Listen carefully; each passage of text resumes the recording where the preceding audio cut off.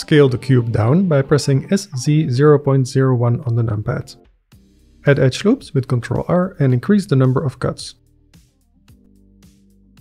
Add a cloth modifier and go to the properties. Under field weights, set gravity to 0.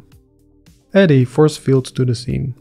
Set strength to 1000 and press the spacebar to play the simulation. Find the best frame and apply the cloth modifier. Hold Alt and click on a face in the middle to select the row of faces.